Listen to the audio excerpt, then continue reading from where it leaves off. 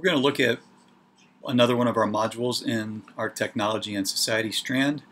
Remember, Technology and Society is really looking at how technology affects society, and we're also doing this unwritten thing of making you research and share your thoughts using some type of technology to make your point clear. Let's look at this one as in what we consider a level 2. It's persuasive advertisement or commercial.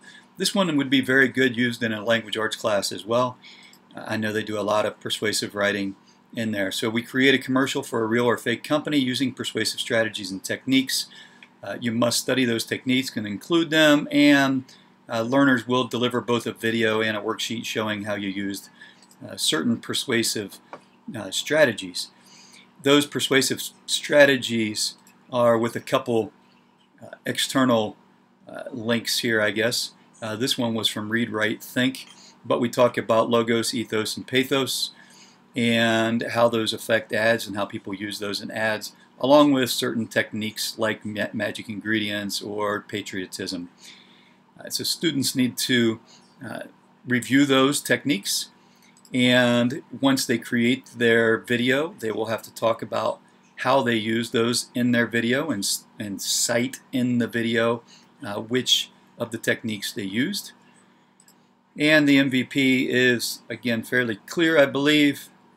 This one's more of a checklist type of thing for the educator.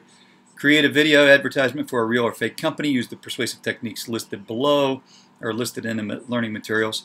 All right, so the advertisement keeps us on the edge of our seat. 2 or 3 of the persuasive strategies are used. Advertisement includes 3 or 4 specific techniques.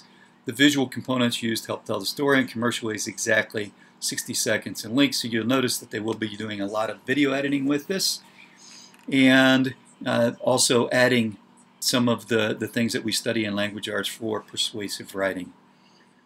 Have fun.